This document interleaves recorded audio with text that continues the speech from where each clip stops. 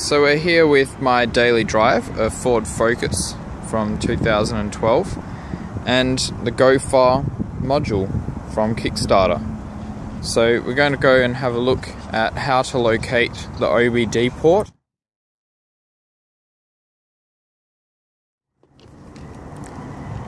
So getting in the car, get behind the wheel now.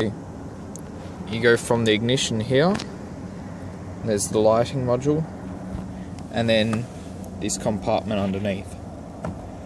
Open that, squeeze at the top, in the middle, and there is your OBD port. In Europe, in a Ford Focus, it will be located in the same spot, but on the right hand side of your car.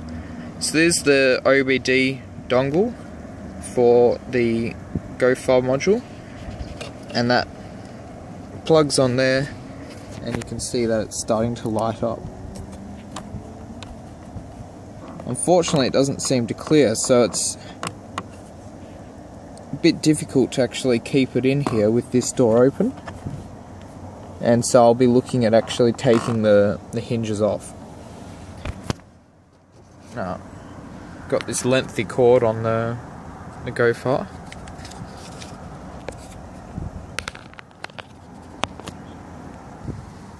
So I was just unraveling the cord there.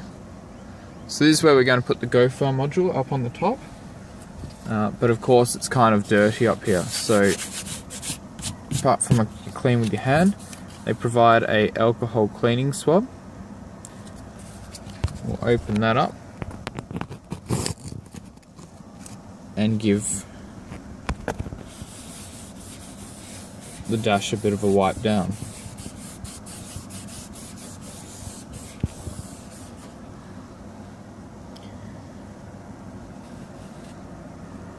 Then the GOFAR has this red tab underneath with Velcro on it.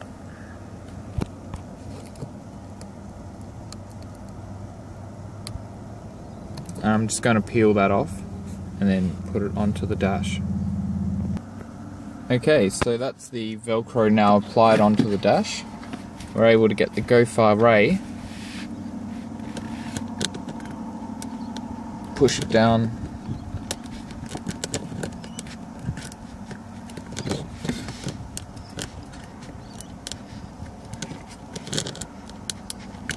onto the Velcro there. Okay, so having stuck the GOFAR down, I'm now going to turn the car on and watch it light up.